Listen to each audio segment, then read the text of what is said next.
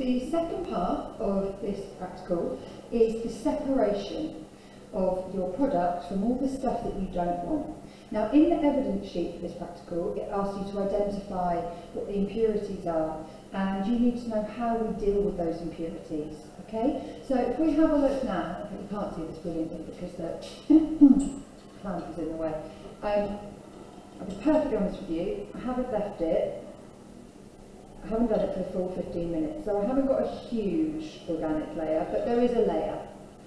And I think you can see that there, okay? So this top bit, that's kind of clearer, that's our organic layer, that's what we want. And this underneath, this is our aqueous layer, and we don't want that. We want to get rid of it, because if we measure the mass with that in it, then it's obviously going to throw off our tap. So this tap opens, and we need to be a little bit careful with this, because obviously we don't want to just lose, you know, open it fully and lose all of our nice haloalkane at the same time. So I'm going to be very careful. Probably not this level. There we go. Careful opening it and run out into a beaker. There we go. The aqueous layer. And that's going to leave us with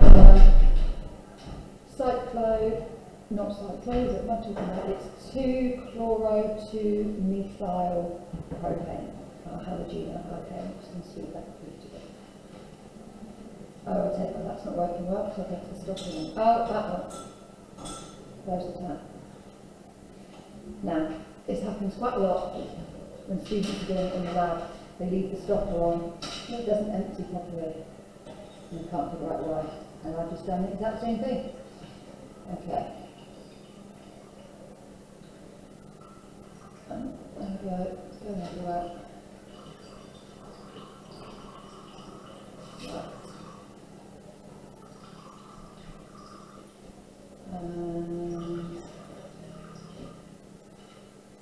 Stop. There we go.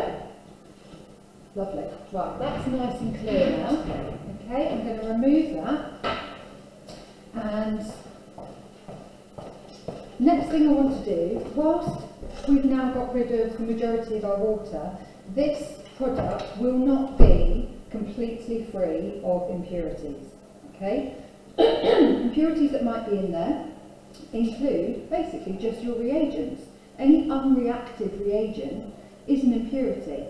So we now need to deal with those impurities. So the first thing we're going to do is to add some sodium hydrogen carbonate. So that's over here.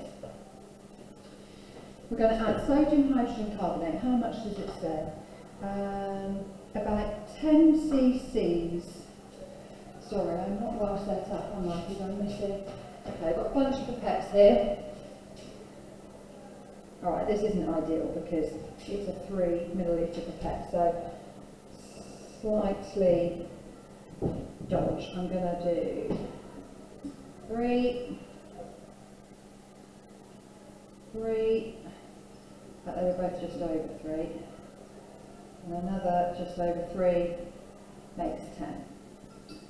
You, however, should accurately measure that. Right, once we've done that, we put the stopper back on and we give it a bit of a shake, just like we did before. And really importantly, we remove the stopper intermittently. Now what this is doing, this sodium hydrogen carbonate, is oh crikey, sorry, sugar,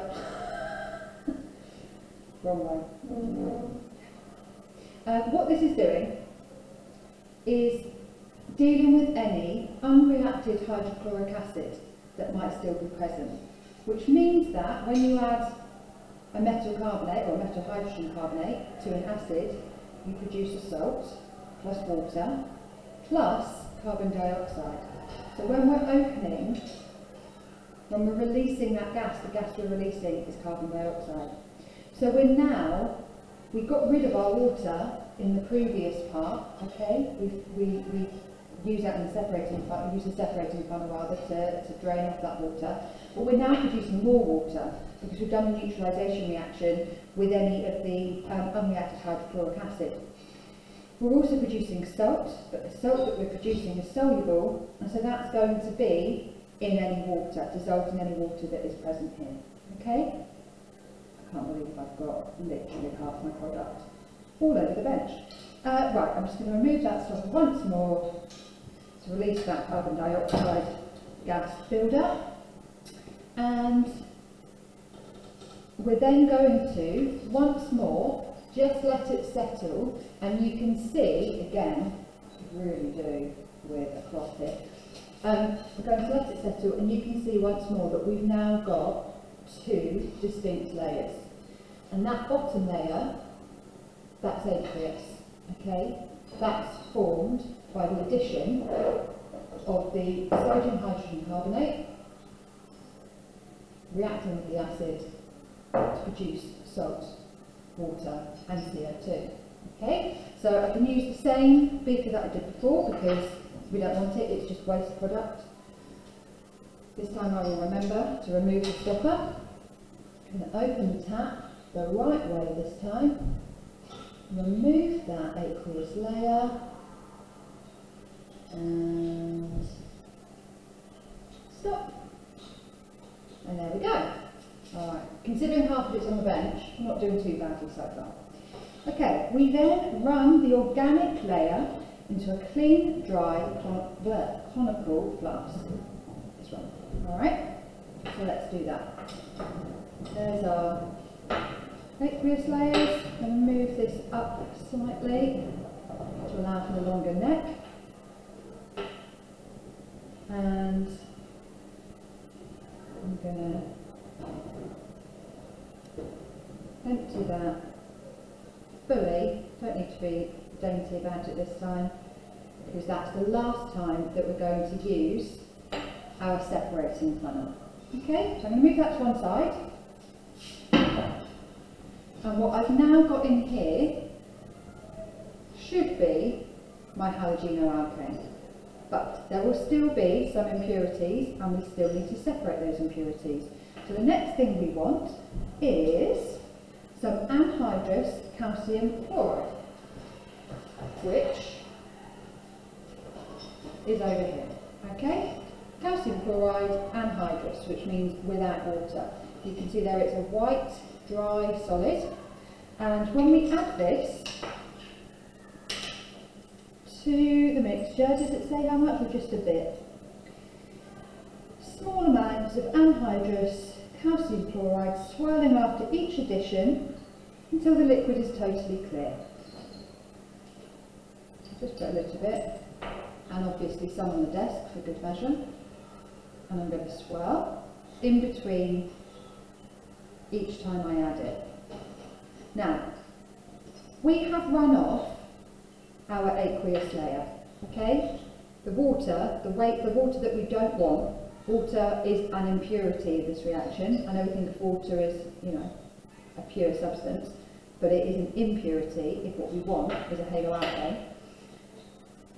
There may still be some in our product. And so this is the final step of getting rid of that water. Okay? I'm going to add a little bit more. And I think given the amount of product that we've got, that's probably enough. And I'm just looking that it's run clear. I'll give it another swirl. And let's see.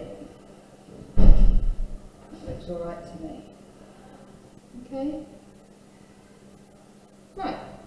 So we have now separated our product from its impurities. The next thing to do in stage 3 is distillation, and that purifies it further. I'm going to do that in a third and final video, so that's it for part 2.